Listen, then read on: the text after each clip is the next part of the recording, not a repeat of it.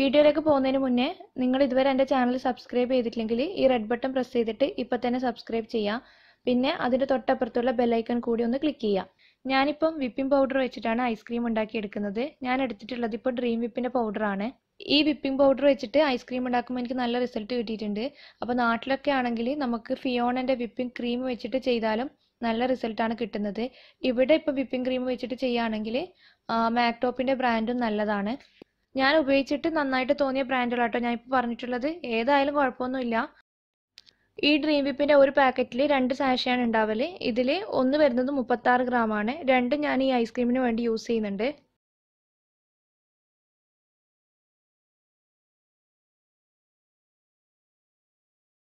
ഇനി നമുക്ക് എങ്ങനെ ഉണ്ടാക്കാൻ നോക്കാം.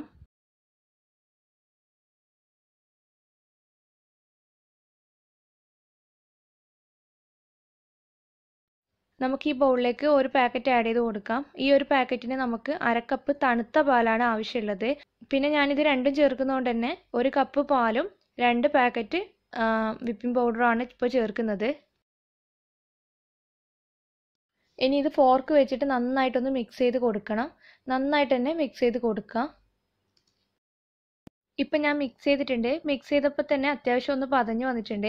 ഇനി ഒരു മിനിറ്റോടെ നമുക്ക് ബീറ്റർ വെച്ചിട്ടൊന്ന് ബീറ്റ് ചെയ്തെടുക്കണം. ഇപ്പം എൻ്റെ കയ്യിൽ ബീറ്റർ ഉള്ളതുകൊണ്ടാണ് ഞാൻ ബീറ്റർ യൂസ് ചെയ്തത്. ഹാൻഡ് വിസ്ക് വെച്ചിട്ടും ചെയ്യാം. പിന്നെ ഫോർക്ക് വെച്ചിട്ട് അങ്ങനെ ത്രൂട്ട് ചെയ്യാൻ പറ്റുമെങ്കിൽ അങ്ങനെ തന്നെ ചെയ്യാം. പക്ഷെ അത് കൈക്കൊക്കെ കുറച്ച് ഓതാറൊക്കെ വേണം അങ്ങനെ ചെയ്യാണെങ്കിൽ. പിന്നെ മിക്സി ചെയ്യുന്നവർക്ക് വേണ്ടിയിട്ട് ആദ്യം ഒന്ന് ലോ സ്പീഡിൽ 30 സെക്കൻഡ് ഒന്ന് അടിച്ചെടുക്കുക. അതിനുശേഷം ഒന്ന് തുറന്നൊന്ന് മിക്സ് ചെയ്തിട്ട് അതേപോലെ ഹൈ സ്പീഡിലിട്ടിട്ട് ഒന്ന് അടിച്ചെടുത്താൽ മതി. കുറച്ചൊന്ന് പതഞ്ഞ് വരുമ്പോൾ തന്നെ മിക്സി ഓഫാക്കണം. കൂടുതൽ അങ്ങോട്ട് ഇട്ട് അടിക്കാൻ പാടില്ല. നമ്മുടെ ബട്ടറിൻ്റെ ഒരു പരുവത്തിലേക്ക് ആയിപ്പോവും. ഇതിപ്പോൾ ഞാൻ 1 മിനിറ്റ് മാത്രമേ അടിക്കുന്നുള്ളൂ. ബാക്കി ഞാൻ ചെയ്യുന്നത് ഐസിൻ്റെ മുകളിൽ വെച്ചിട്ട് വിപ്പ് ചെയ്തെടുക്കുകയാണ് ചെയ്യുന്നത്. മിക്സിയിൽ അടിച്ചാലും ഞാൻ ചെയ്യുന്ന പോലെ തന്നെ അങ്ങ് ചെയ്ത് കൊടുത്താൽ മതി.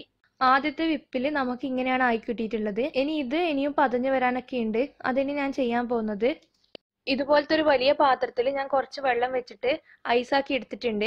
അതിൻ്റെ മുകളിൽ നമ്മൾ നേരത്തെ വിപ്പ് ചെയ്ത് ആ ബൗൾ എടുത്ത് വെച്ചിട്ട് ഫോർക്ക് വെച്ചിട്ട് തന്നെ ഒന്ന് നല്ലോണം വിപ്പ് ചെയ്തെടുക്കുകയാണ്. ഇങ്ങനെ ഒരു 5 മിനിറ്റ് ചെയ്യുമ്പോൾ നമ്മുടെ ഐസ്ക്രീമിന് ഒരു പെർഫെക്റ്റ് ടെക്സ്ചർ ഉണ്ടാവും. ഇതുപോലെ തന്നെ ഫോർക്ക് വെച്ചിട്ട് ഒന്ന് വിപ്പ് ചെയ്തെടുക്കുക. ഇനി നമുക്ക് 1 ടീസ്പൂൺ വാനില എസൻസ് ചേർത്ത് കൊടുക്കാം.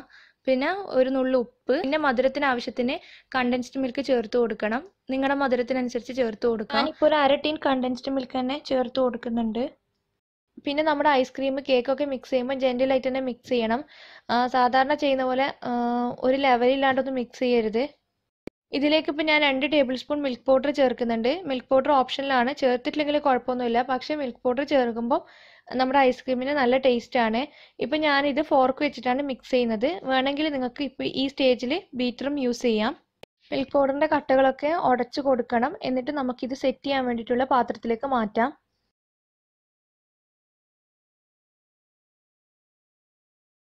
ഞാനിത് ഗ്ലാസിൻ്റെ കണ്ടെയ്നറിലേക്കാണ് മാറ്റുന്നത്. എന്നിട്ടൊന്ന് 2-3 പ്രാവശ്യം ഒന്ന് ടാപ്പ് ചെയ്ത് കൊടുക്കുക, അതിൻ്റെ എയർ ബബിൾസ് ഒക്കെ പോകാൻ വേണ്ടിയിട്ട്. എന്നിട്ടൊന്ന് ക്ലീൻ റാപ്പ് വെച്ചിട്ട് കവർ ചെയ്യുന്നുണ്ട്. ഐസ് ക്രിസ്റ്റൽസ് ഒന്നും ഫോം ചെയ്യാതിരിക്കാൻ വേണ്ടിയിട്ടാണ് ഇങ്ങനെ ചെയ്യുന്നത്. ചെയ്തിട്ടില്ലെങ്കിൽ കുഴപ്പമൊന്നുമില്ല.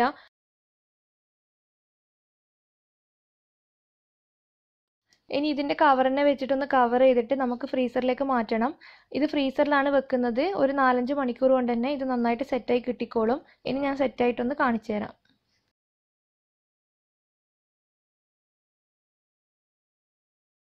ഇപ്പം നമ്മുടെ ഐസ്ക്രീം 4 മണിക്കൂർ ഫ്രീസറിൽ വെച്ച് നന്നായി സെറ്റായി കിട്ടിയിട്ടുണ്ട്. ഇനി ഇത് സ്കൂപ്പ് ചെയ്തിട്ട് സെർവ് ചെയ്യാം.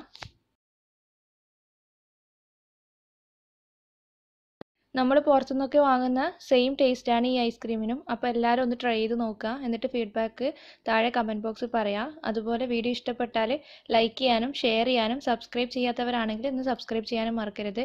താങ്ക്